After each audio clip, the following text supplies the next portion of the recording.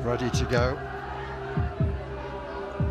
Louise Hazel was expected not to have to need to jump, but she's a gutsy lady with lots of competitive experience at international level. As a heptathlete, a sprinter, she wants just enough speed, but it's what she does at the end of the run to lift herself up which is going to make the difference.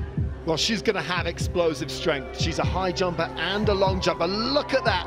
She's doing that long jump move that they do in athletics to try and get the crowd pumped up. And here she goes.